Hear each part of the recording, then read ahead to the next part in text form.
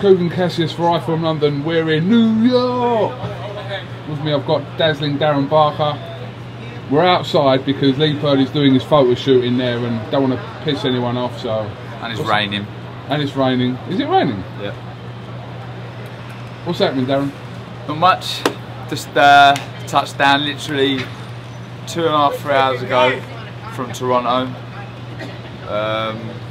Yeah, now we're in New York. We're at the Trinity Boxing Club. Right, literally ground zero's there. We've got the new building there. Sorry, someone wants to get in. Sorry. Sorry. Getting wet now.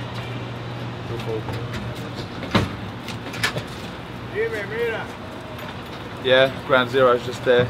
They've got the new Freedom building built. And we're here for the presser for Lee Purdy's fight versus Devon Alexander.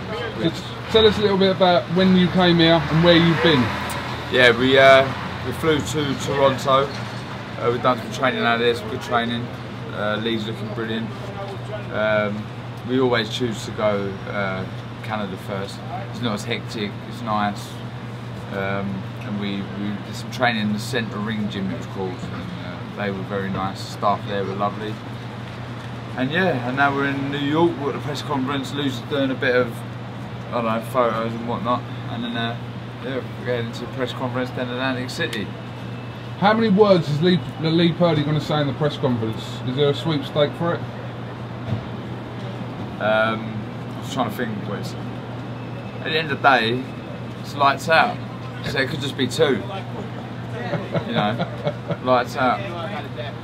Lee's, you know, with Lee, he's not a talker. He's not a massive talker. You know that. We all know that. But I tell you what it is.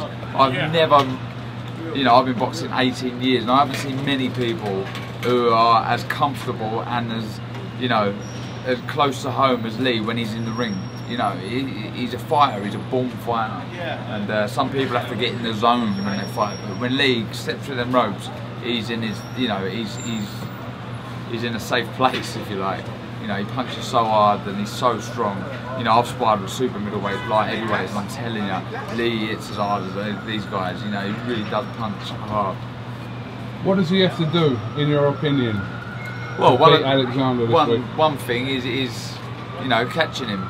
He's slippery, Alexander. He knows his way around the ring. He's, you know, he's a top class fighter, and it's a case of Lee, you know, trying to pin him down and catching him. And I think there's no secret in the game plan. It's, you know, it's going to be trying to do that. But Lee's been working hard. We've come up with a brilliant game plan, and I think he'll pull it off.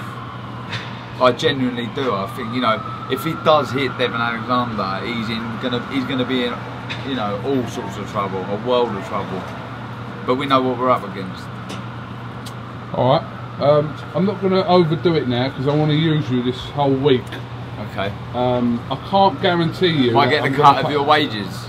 Yeah, the 500 quid that Eddie allegedly pays me, which is obviously a load of bollocks. But you can have some of that. You can have 10% of that.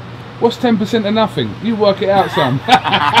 Alright, all my food expenses and all that paid for then. Alright, no problem. Maybe I'll interview you. I'll interview Coogan. Alright, well that's one to think about. Is it still raining? Why, do you want to go over and see the Freedom? I just want to come over with me. Come on, come over. Jay walking now. Where are we going? There we are. That's the new Freedom Tower, the new World Trade Tower. See, it was worth crossing the road, worth jaywalking. Is that an exclusive? That's an exclusive, yeah. For iFILM London it is.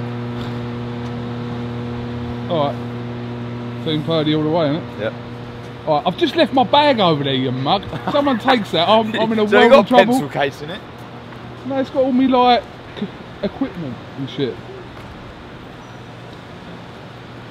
Done. Alright, nice one, Dal.